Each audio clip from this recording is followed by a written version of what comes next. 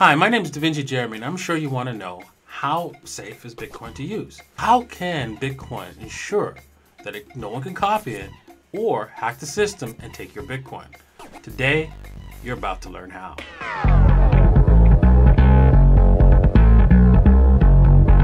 Okay, well, thank you for watching, and if you like this kind of content, please hit the like, and also don't forget to subscribe and hit the all button so that you are notified. So let's get on with it. The Bitcoin protocol ensures security of your Bitcoin in three key means. 2 levels of encryption secure the fact that you are the only one that's transferring Bitcoin. Consensus, where everyone agrees who has what. And a blockchain to write in stone all those transactions and can never ever be changed. Did you get all that?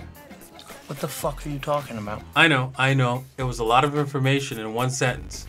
But let me break it down for you. As you may already know, there is no Bitcoin CEO. It works 100% from user cooperation and usage. Anyone can open up a Bitcoin account and also create a program accessing their money without permission. Now, try asking your banker to allow you to create a program to access your money. They will roll on the floor laughing at you. I'm sure you want to open up a Bitcoin account today.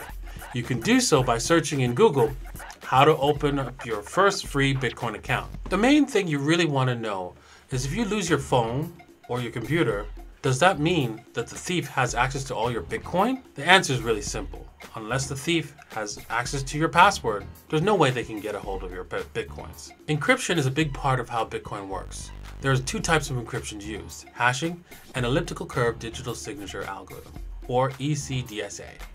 However, the names are not that relevant. The latter is broken into 2 keys. A public key you share with everyone else, and a private key you do not share. Your private key is used to sign over Bitcoins to someone else and to verify that you, and only you, signed over that transaction. When you send Bitcoins to someone else, you send it to their account that looks like this. This is not called an account, it's actually called an address. Now, some of you smart whippersnappers out there might think, so that's your public key, right? Yes and no. First off, your public key looks like this.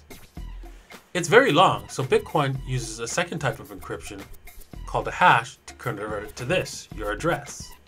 And there's no way to convert your address back to a public key. So what's the point of all this? Let's say the encryption is broken. This would mean someone could take your public key and produce a private key. Because your public key is not revealed, the broken encryption does not mean someone could steal your Bitcoin.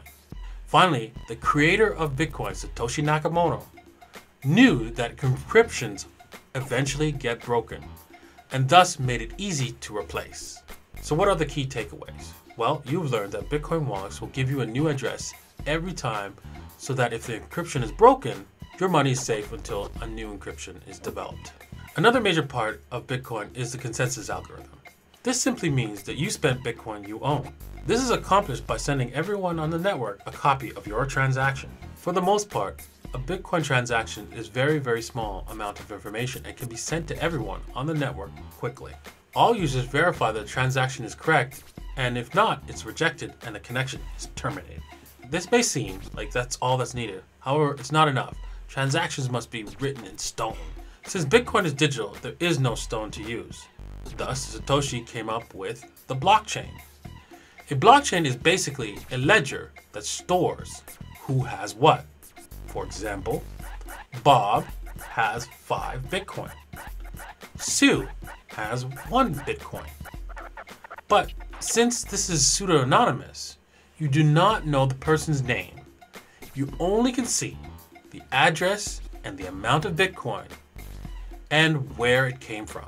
The blockchain does more than permanently record transactions. It is a method to pay people in Bitcoin for creating the blockchain with transaction fees and block rewards through a complex process called mining. So encryption, consensus, and the blockchain are some of the core features of Bitcoin that make it secure to use. The fact that Bitcoin runs on its own is incredible, and more people are starting to see its power. What are you trying to tell me? That I can dodge bullets? No, Neo. I'm trying to tell you that when you're ready, you won't have to. I know that was a lot of information to take in, and you may have to watch this video more than once. or do some more research, but it'll be worth it to take the time to learn. So thank you for watching, and please like and subscribe to the channel, and we'll see you next time.